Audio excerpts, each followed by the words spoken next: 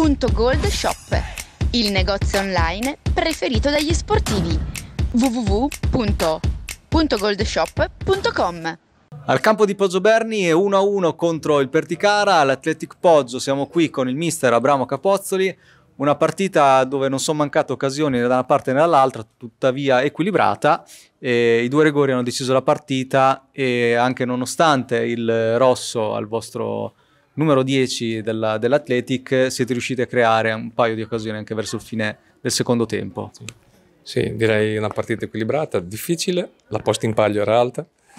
Meglio noi il primo tempo, meglio loro il secondo, quindi bisogna essere onesti.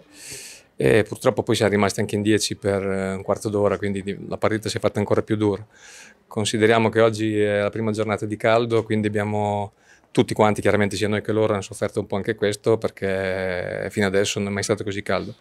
Diciamo che abbiamo fatto una partita equilibrata, siamo stati bravi nel primo tempo a creare forse qualcosina in più noi, nel secondo tempo, ripeto, sono venuti meglio fuori loro, noi abbiamo sofferto un po', come dicevo, il caldo, poi qualche infortunio e anche l'espulsione ha condizionato parecchio poi la partita. Comunque, come dicevi prima te, verso la fine siamo riusciti a creare un paio di palle che forse con un po' più di lucidità si poteva anche portare a casa la posta intera. Sì, un episodio giusto velocemente, il secondo giallo. L'arbitro si era dimenticato, secondo lei? Secondo me si era dimenticato che era già ammonito e una volta che poi l'ha riammonito non poteva tornare indietro. In questi casi qui io dico sempre che ci vuole, noi è la seconda volta che ci capita già un episodio del genere quest'anno.